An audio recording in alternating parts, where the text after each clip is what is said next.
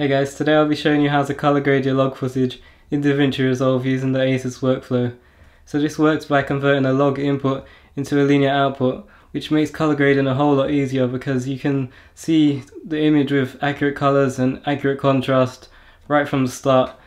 So this method works a lot better than LUTs and plugins that I've used in the past for grading log footage. I found that they either give you accurate colors or they give you good dynamic range, but usually they don't give you both. They compromise in some way.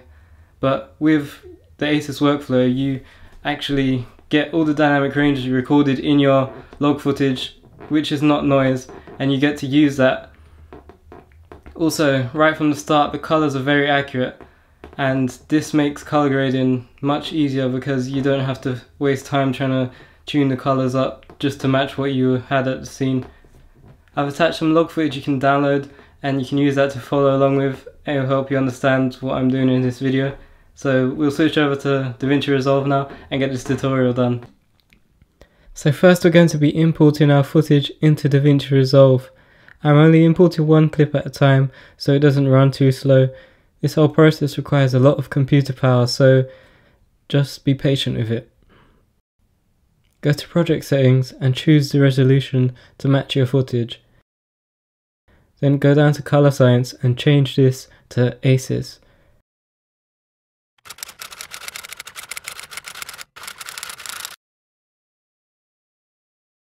Then go to color management and change your input to match the log profile you use to record your footage.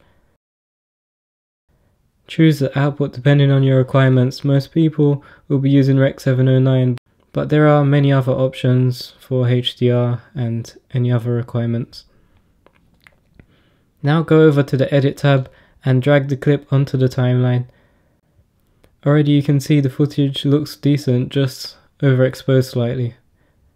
I'm using a MacBook Pro with 16 gigs of RAM and dedicated graphics, and it still doesn't run smooth, or it doesn't play back smooth either, so don't worry about this, it's normal unless you've got a very powerful computer.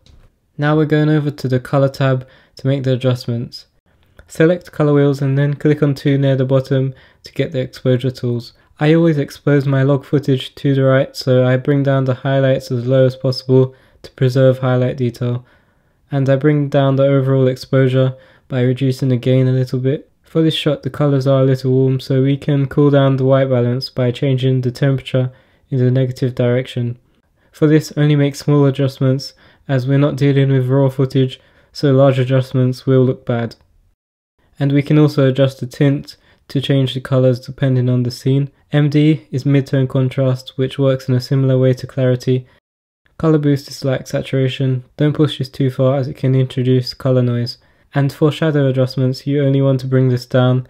Moving this up will add a lot of noise to your footage. So we can make all the basic adjustments using the gain wheel to control exposure, HL to control highlights, shad to control shadows, temp to adjust white balance, tint to adjust the tint, MD to adjust the clarity or mid-tone contrast, and col to adjust the saturation. While we're making exposure adjustments, we can use the histogram to keep an eye on the exposure. Generally the peak should be near the middle, but this will vary depending on the shot. If the peak is to the far right or the far left, then it's overexposed or underexposed, and you need to make exposure adjustments accordingly. And for the export settings, select custom.